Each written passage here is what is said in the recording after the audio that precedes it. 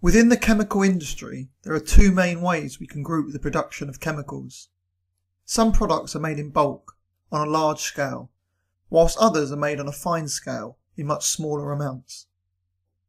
The bulk process involves the manufacture of large quantities of relatively simple chemicals, often used as feedstocks for other processes, such as ammonia, sulfuric acid, sodium hydroxide, and phosphoric acid, whilst the fine processes manufacture smaller quantities of much more complex chemicals, which include drugs, food additives, and fragrances.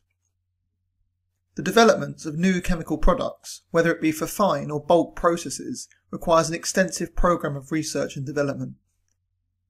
Chemicals made in the laboratory need to be scaled up to be viable for production in chemical plants.